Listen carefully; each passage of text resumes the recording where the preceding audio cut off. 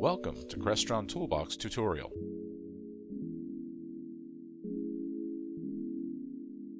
In this video, you will learn about the EasyConfig tool. This tool is tightly integrated into the device discovery tool, but it can also be opened as a standalone tool.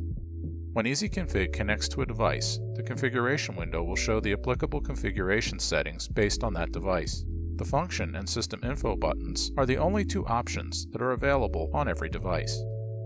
EasyConfig streamlines the configuration process while still giving you access to every available setting via the Functions button. It also provides convenient shortcuts to other related tools on the connected device type. What you can do in this tool will vary depending on the type of device you are connecting to. If you are connecting to a touch panel, for example, you can load a touch panel project. If you connect to a processor, you can load a program. Let's use a processor in this example. EasyConfig gives you an easy way to launch other related tools, such as Network Device Tree Tool or Simple Debugger. What else can you do? You can upload firmware and check the latest version. You can also view and load programs into the processor. Since we only have 2 programs loaded, that is what we can see. Click the Program button to reload or update the program.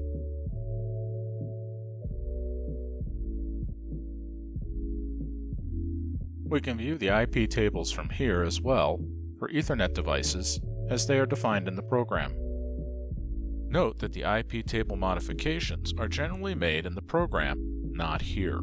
Changing existing IP table entries will generally not work, except in specific situations.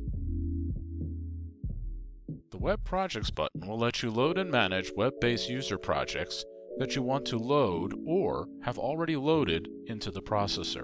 You can enable and disable the web server, change directory locations, and delete projects as desired.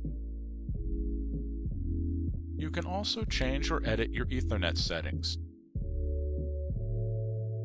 Since this processor has a control subnet, we can also configure that here. To do so, you will need to specify the network address and the CIDR you wish to use. CIDR is an abbreviation of a subnet mask. Remember, the control subnet and the LAN side of the processor must be on a different subnet mask /CIDR, regardless of whether or not you are using both. Internally, the networks must be separate. By default, generally speaking, the LAN side of a processor is Class C, CIDR 24. The control subnet is Class B, CIDR 16. This is what automatic means for the control subnet, Class B by default. You may need to check product documentation to confirm this, as this may be changed in future firmware updates. You can also activate isolation mode for the internal router.